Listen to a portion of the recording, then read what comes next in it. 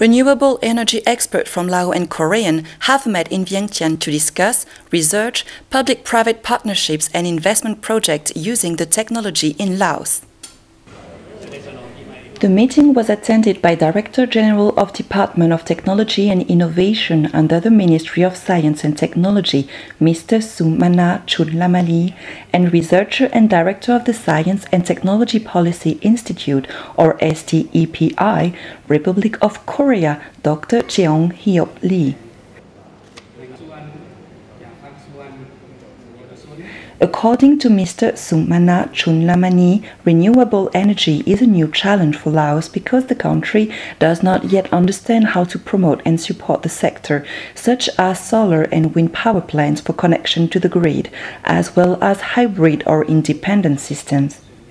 He said, adding that, however, the government is now seeking support to study the development of renewable energy in the country, particularly public-private partnerships to implement research and investment projects in the sector from 2016 to 2020. According to the Institute of the Renewable Energy Promotion Department at the Ministry of Energy and Mines, Laos has considerable potential in terms of wind and solar energy, particularly in the central and southern parts of the country.